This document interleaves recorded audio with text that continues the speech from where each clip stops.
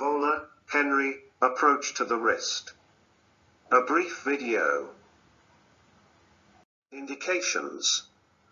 Distal radius fractures. Flexor tendon repair. Vascular repair, radial artery. Incision and drainage of infections. Excision of masses or tumors. Exposure of the volar wrist capsule. Positioning. The patient lies down in supine position. The hand is in supination on a hand table. Exsanguinate the arm and elevate the tourniquet, if indicated. Incision, see figure. This is the distal extension of the Henry approach in the forearm. Incision is limited to just proximal to the wrist crease along a line from the radial styloid and the lateral aspect of the biceps tendon. The length of the incision depends on the exposure required.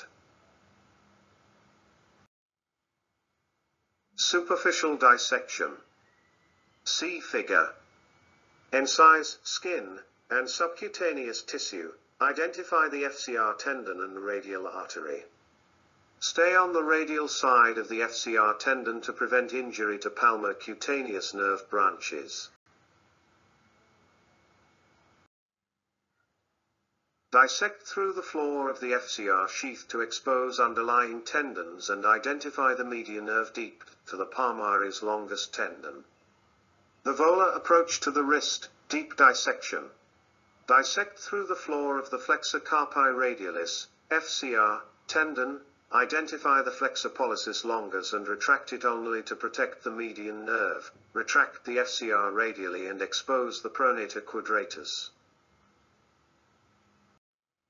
Deep dissection, see figure. Retract the FCR radially to protect the radial artery and retract the FPL and flexor tendons only to protect the median nerve. The FCR can be retracted only if exposure dictates this retraction. Sharply elevate the pronator quadratus to expose the subperiosteally volar wrist capsule and distal radius. Deep dissection, see figure. The FCR can be retracted only if exposure dictates this retraction. Sharply elevate the pronator quadratus to expose the subperiosteally volar wrist capsule and distal radius.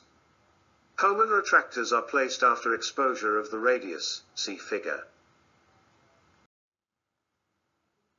Thanks for watching this video.